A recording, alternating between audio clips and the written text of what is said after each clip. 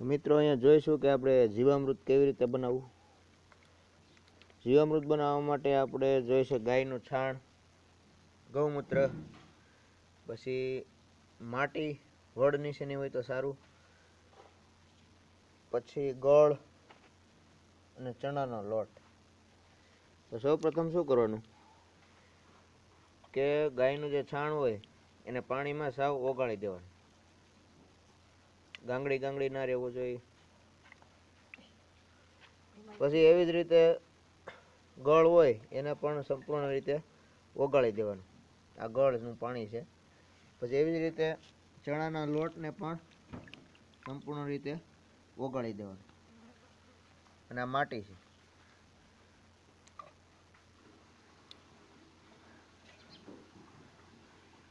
હવે અત્યારે હું ગાયનો જે છાણનો જે રગડો છે એમાં ગળ ઉમેરી રહ્યો છું. આ ગળનું પાણી છે.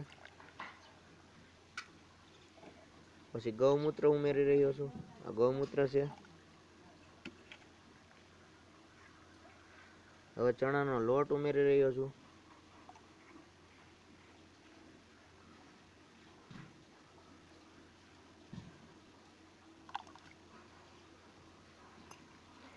અને આ માટી છે. માટી ઉમેરી રહી.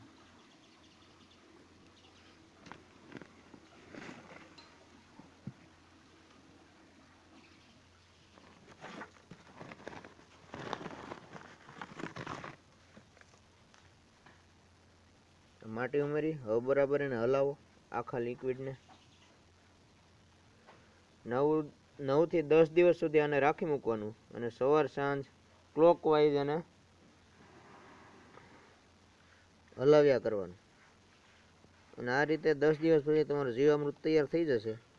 અને જેને તમે પાકને પિયત સાથે પણ આપી શકો છો. એનાથી પાકની સારામાં સારી વૃદ્ધિ થાય છે અને ઓર્ગેનિક ખેતી થાય છે અને સારામાં સારો. તો મિત્ર આ હતું જીવામૃત.